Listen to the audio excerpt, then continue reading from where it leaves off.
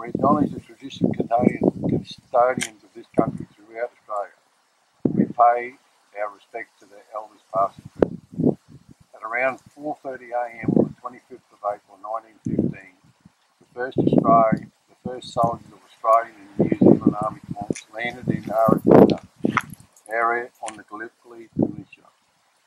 On the same morning, soldiers from Britain, France and their colonials launched assaults on nearby Cape Hills and Gallipoli. Historians estimate that there were some 2,000 Australians killed or wounded on the 25th of April, but there are no precise casualty figures for that day.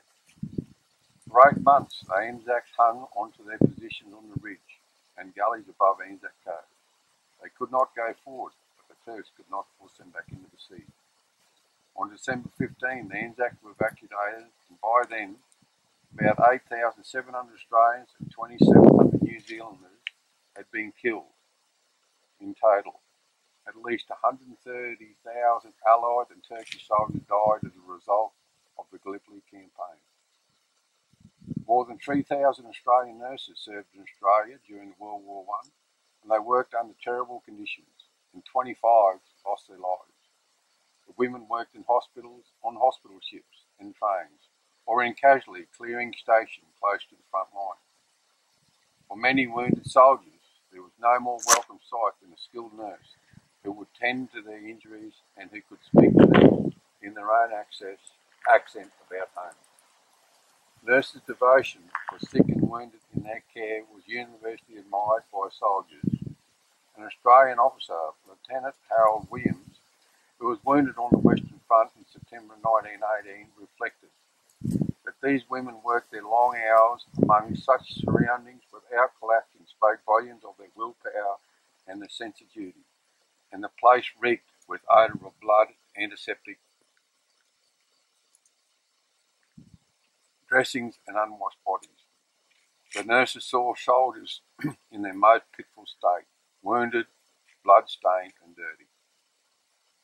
We also remember all those who contributed on the home front, supplying material and moral support to Australians serving overseas.